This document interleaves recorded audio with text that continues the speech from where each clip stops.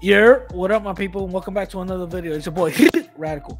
Now, I'm gonna let you watch this video right quick, and then I'm gonna go give you guys my take on it. All right, let's go. It's exclusive. You're about to see some most disturbing video. A young boy with autism just involved in a vicious beating on the subway. And yes, what you're seeing is a 15-year-old getting hit while so many others are just pointing their cameras and recording what's happening. No one raised a hand to help. So who would do this and why? And why didn't someone try to stop this? Anthony Carlo live in Washington Heights, exclusively talking to the boy's mom. Anthony? Well, Bill, Sade, some commuters told us they just wish they had been here to intervene, while others said, honestly, they'd be too afraid to. That 15-year-old boy with special needs stood home from school today after being beaten up on the subway on Friday. And that video, just tough to watch for anyone, especially the boy's mother.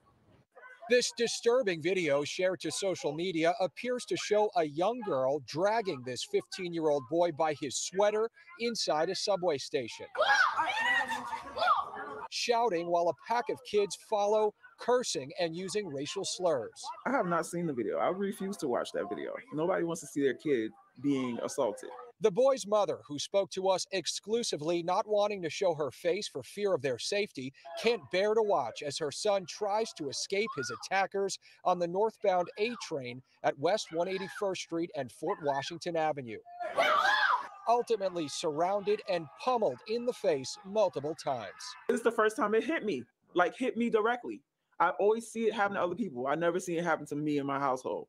So it's horrible. Even more so because the defenseless 15-year-old has high-functioning autism, his mother tells Eyewitness News. Police are now looking for these three suspects. The attack happened during the rush hour commute, 5:30 Friday evening. And that boy needed stitches for a busted lip, but his mother says it's the mental impact she's most concerned about. She says her son doesn't know his attackers or why they would attack him. NYPD Hate Crimes is now looking into this because of all the anti-black slurs. All right, cool. So you guys seen that video.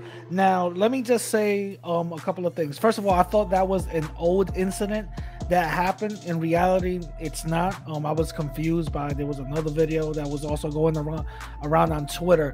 No, this is actually pretty new. These individuals have not been caught, and I am going to go out on the limb and say that this was a somewhat of a racial thing due to the anti-blackness that they were spewing out. But this is a thing that a lot of people have not seen, or whatever the case is. So I did a little bit more digging, and I ended up finding out one of the people that was part of the attack was actually victimized by a group of black juveniles. And this is the report right here, that they began to punch him or whatever and beat him up and all that other stuff. He went to the hospital, got some stitches and stuff.